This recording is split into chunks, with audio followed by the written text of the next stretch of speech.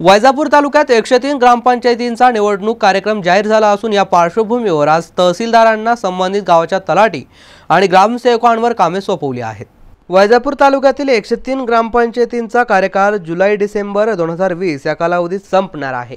यासाठी या ग्रामपंचायतींच्या सार्वत्रिक निवडणुकीचा प्रभाग रचना आणि आरक्षण कार्यक्रम राज्य निवडणूक आयोगाने जाहीर केलाय। या पार्श्वभूमीवर प्रशासकीय पातळीवर कामकाज सुरू करण्याचे आदेशही आयोगाने दिले आहेत। त्यानुसार तालुक्यातील 103 ग्रामपंचायतीच्या निवडणुका होणार असल्या तरी अलीकडच्या काळात तालुक्यात कोणतीही ग्रामपंचायत नव्याने अस्तित्वात आलेली नाही। त्यामुळे निवडणुकांमध्ये जुन्याच ग्रामपंचायतींचा समावेश राहणार आहे। या पार्श्वभूमीवर आज तहसीलदार गुगल मॅपवर MRSC चे नकाशे अध्यारोपण करून प्रत्येक गावाचे नकाशे अंतिम करणार आहे। त्यानंतर या नियोजित निवडणूक कार्यक्रमाची अंमलबजावणी प्रशासनाकडून करण्यात येणार आहे। Shailendra Khairmode, MC news, Vaijapur.